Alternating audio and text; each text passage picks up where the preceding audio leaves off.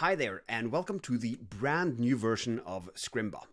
Now, if you're used to the previous version of Scrimba, this probably looks quite unfamiliar to you right now. That is because, yes, we have rewritten and redesigned the entire thing from scratch. So it has a more professional and slick look than the previous version. The first thing I want you to notice as you start clicking around on the various options in the sidebar is how fast it is. We want this to feel as if you're working inside of a native app, not a web app. So we've spent a lot of time ensuring that there's essentially no lag as you navigate through the page. Now, as you can see, we have projects, we have templates, we have courses, everything you need in order to properly grow your coding skills. Though I would recommend you to not start with any of those, rather go directly to the topic you are most interested in. Here you can drill into, for example, JavaScript, React, AI, and so forth.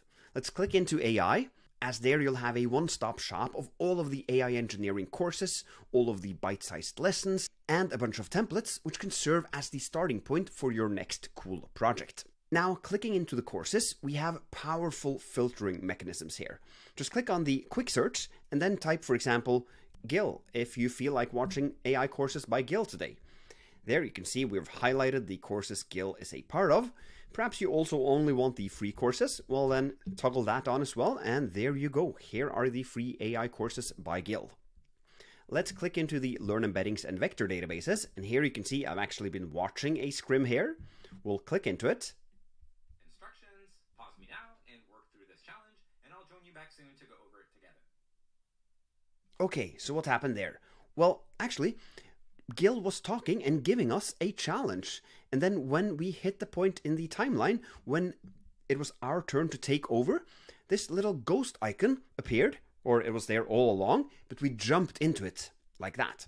And now we can write our code, we can change around, click around on the files, and do whatever we want, essentially solving this challenge. And once we're done, we'll hit the submit button. Okay, hopefully you were able to complete the challenge successfully. And then we're back to Gil. So that is the unique thing with Scrimba, this interactivity, which now is enhanced by these small challenge icons, which weren't there in the previous version. Now, let's head out to the main interface again. Let's click on AI and the templates and see what happens if we open one of these templates. This takes us into the template picker. You see the template on the right-hand side and the other templates you can choose from on the left-hand side.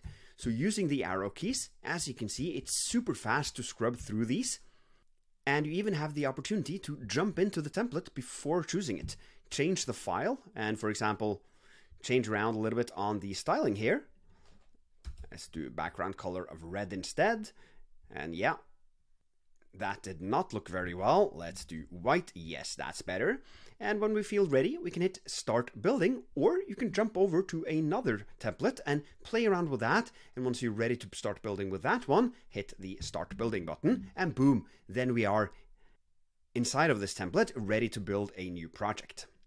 Now, as you start building, let's change around on the code a little bit here. Let's do left aligned, let's do red, let's do the background of black, right, like that. I'm completely messing up the project, but that's okay. Let's do 30 pixels, and perhaps you want to change a little bit on the system prompt here. You are a funny cheese guy. And maybe crank up the temperature. Now, what I want to show you here, the reason I'm doing all of these changes is because notice what's happened in the bottom left corner of our scrim. There, we've built up this little path, and that's essentially an opportunity for you to rewind back time in history. If I click on this and drag my cursor backwards, you'll see that I'm actually rewinding time back and forth super fast. So if you code yourself into a corner and know you want to get back into a previous state, that is super easy using this little feature, which is kind of like Git on steroids. Now, before I leave you, I want to mention that this app is the very first version of Scrimba v2, so there might be issues or bugs we haven't found yet. If you find a bug, just click on the Report a Bug button here, and there you'll be able to write a description and give it a category. And the neat thing about this is that these bug reports will appear in the UI itself, here under the feedback tab. And there you can click into your bug reports and see the reply from the team at Scrimba. So this really tightens the loop between the product team here at Scrimba and yourself as a user. And we would really appreciate if you report all the issues and annoyances you come across as you start using Scrimba v2. So with that, I want to leave you with one more thing, which is be sure to check out whatever topics you are interested in, right-click on them, like this, and follow. That also goes for teachers, so you can right-click or hover over a teacher avatar like this, click follow, and then you'll see them appear in your following tab on the left-hand side. So that way you build up kind of your own unique experience on Scrimba, highlighting the content you are most interested in. Alright, there's a lot of other things, but I'll leave you at that. I hope you have a great experience with Scrimba and happy coding.